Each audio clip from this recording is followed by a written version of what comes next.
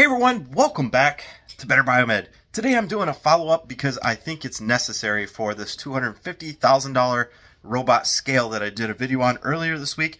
I'm going to go over and do some clarifications and maybe show you guys a little bit about one of my viewers and what they said.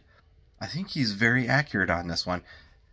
It changes the whole structure of how this thing works and actually makes it a little bit cooler. So let's go ahead and let's check that out. I'm going to read what he said, and I've got the scale right here in front of me, and we will see if it matches what he says.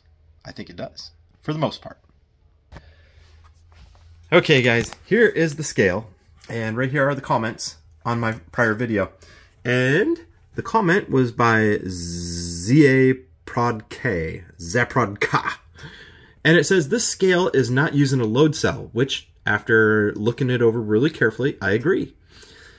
It's a balance, and the counterweight is an electromagnet. Without power applied, there's no counterweight. The small slit is the actual sensing element.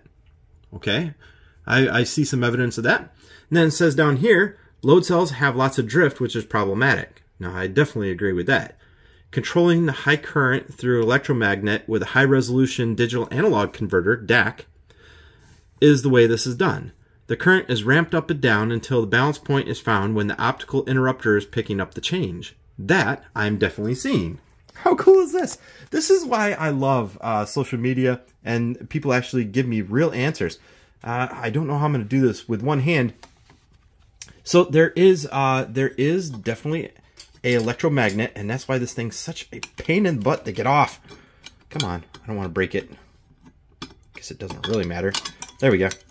So there is definitely a magnet down in here. Okay, let's see. Oop. See, it's very strong. So the base is a magnet.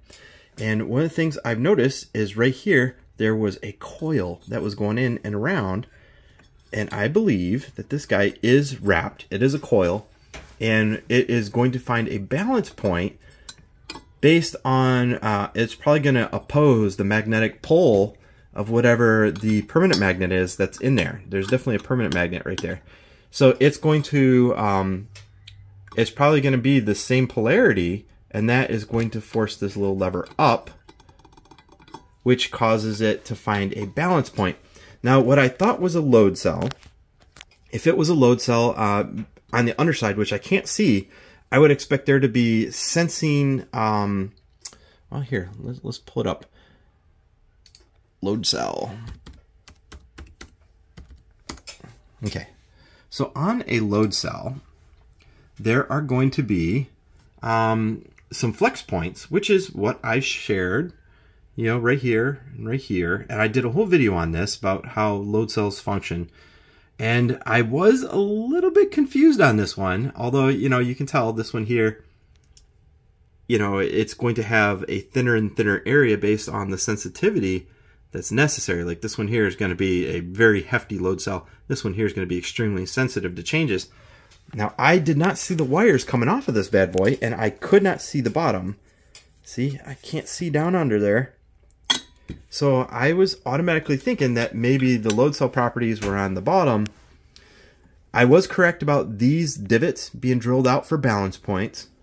But what this is it's actually two levers, and they're opposing levers. You see how one is right here, and one of them's right here. That's why there's two fasteners and two fasteners. Now this one here is a limiter screw. It's not a calibration screw. It's just a limiter to keep this, you know, probably center point. And what these cutouts are doing, here, let's see if I can get the camera nice and steady. You can see that one of them screwed into that section, and one of them screwed into this upper section. You see it right there? Now, that means that this guy right here, this little tiny sliver that is joined right behind those wires, that is the lever. And it's extremely sensitive. That's why, you know, it doesn't take very much force to move this. It's extremely sensitive based on the laws of leverage. We got two opposing levers, and you can see down here, I have the same thing going on down here in the aluminum block. You see how there's two other levers that are kind of cut in. Very interesting. How cool. So there is an electromagnet down on here, and what he's saying is it will come up and it will find a balance point, and you have a digital analog converter, which I can't really see because there's this card, there's this casting in the way. So that means that the DAC would probably be right here on this card. So I would assume that this is just a data bus line out to the computer. This one here, however, is a counterweight. That's why this one here is on some guides, and it's also on like an eccentric cam. So when I put power on this motor, which I had it energized at just 3.5 volts, it rotates and it raises and lowers this weight right here, which is on this lever. So you got this lever up here, and then you have this lever down here, and they're counteracting each other. And what he's saying is between this one and this one, it finds a balance point, and then based on the weight that you put on this guy, it has to pulse to find the balance again. You understand what I'm saying? So it finds a 0, and then when you put weight on it, it pulses energy through here, and based on the value of the digital analog converter, that is going to be your value. So when you tear it, it's probably going to move this guy here until it finds a 0 point, and then you put your load on it, and it's going to pulse that electromagnetic coil until it finds that same 0 balance point. How cool is that? Anyway, I thought that this definitely warranted a revisit because Zabprod, whoever this person is, thank you so much. That is so cool. And I wanted to come back out and take another look at this guy. There are no load cells on this aluminum block. It is literally just a lever. It is a lever mechanism that allows this lever and this lever to counteract each other and find a 0 point.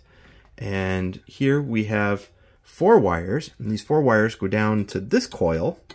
So that means that there are 2 separate coils inside this head right here, as I'm understanding it. So cool. Now I would like to disassemble this guy all the way so that you guys could see more about what I'm talking about. There's so many different fasteners in there, and I've got so many other production items that I've got to worry about. I just haven't had the time to do really detailed investigations into some of these. How cool is that? Anyway, guys, it's just one of those things. When I said something, I'm going to leave that video up there because it was definitely a correction, and it warranted a whole second video because in reality, this is so much cooler than a load cell, and it's so much more precise because a load cell would have to be extremely sensitive in order to handle the milligrams. And what he's talking about is the float of all the different elements inside a load cell. Because the value are going to be constantly moving around, it would never be stable enough for pharmaceutical use. And that is why we have a balance scale. Oh, cool. Anyway, thought it warranted a revisit, and that's why I'm doing this video. Thank you, Zabprod. I appreciate the input, and I hope to hear your input on future videos, because that's the goal of this channel, is just to make sure that everybody gets the right idea on technology, and I stand corrected. It's okay, because now we know the correct answer. Thanks for watching, guys.